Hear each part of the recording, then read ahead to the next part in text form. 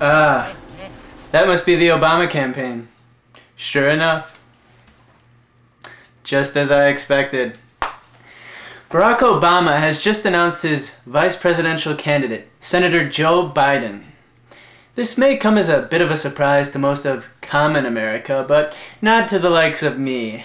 In an exclusive interview I held over the phone with Senator Obama earlier this summer, he couldn't have been more blatant about his VP choice. Join me as I take a look at that fateful interview.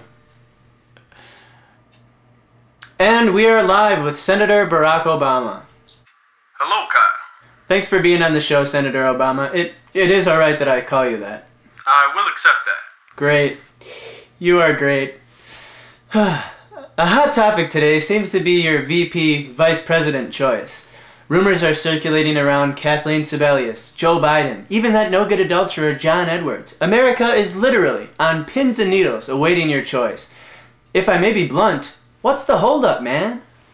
Well, Kyle, I guess you could say I'm just biding my time.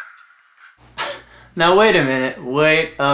I heard that. Biden my time? How you really emphasize Biden? Could that be a hint at Joe Biden, or? No, that's just how black people say Biden. What? Yeah, that's how we say it. Kind of cut off at the end. Well, I'm sure not all black people say it like that. No, every single one of us. Everything.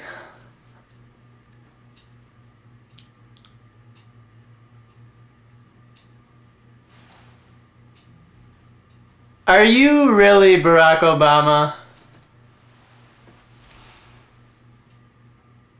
Nope.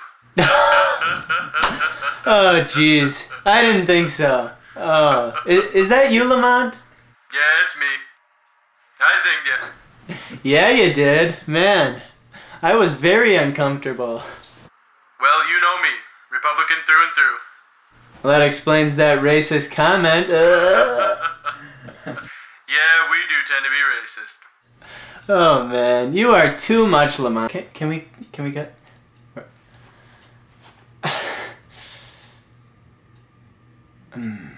I thought we edited that together a little better than that, rather than